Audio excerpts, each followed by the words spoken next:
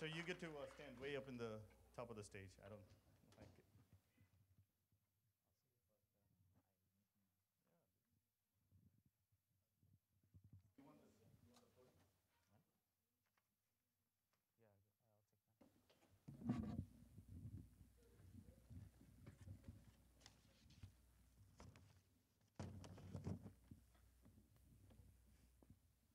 Praise the Lord.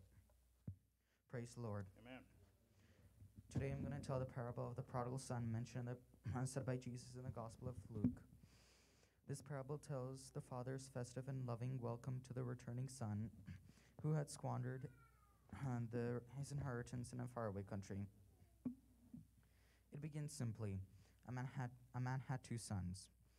The younger son requested his father, "Could you give me my share of the estate early?" So the father divided up his inheritance between them. Not long after that, the younger son got together all he had and set out for a distant country.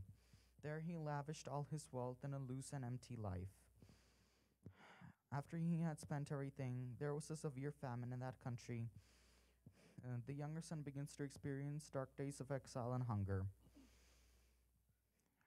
He went and hired himself out to a citizen of that country, who sent him to his fields to feed the pigs. When he came, the son yearned to fill his grumbling stomach with the pods that the pigs were eating, but no one gave him anything. When he came to his senses, he said, "How many of my father's hired servants have food to spare, and here I am, starving to death. I'll set off and go back to my father's house." He gains the courage to return and speak to his father. He starts to travel. While he was still far from home, he imagines the words that he's going to say. "Father, I've sinned against God and against you. I am no longer deserve to be called your son. Treat me like one of your servants." But while he was still a long way off, his father saw him and felt compassion for him. He ran up to his son, threw his arms around him, and kissed him. The son said to him, "Father, I have sinned against heaven and against you. I am no longer worthy to be called your son." But the father said to his servants, "Quick, bring the best robe and put it on him. Put a ring on his finger and sandals on his feet. Bring the fattened calf and kill it. Let's have a feast and celebrate. For the son of mine was dead and is alive again. He was lost and now is found." So they began to rejoice. Dear brothers and sisters, we're the prodigal son mentioned in this parable. And the Father is our heavenly Father.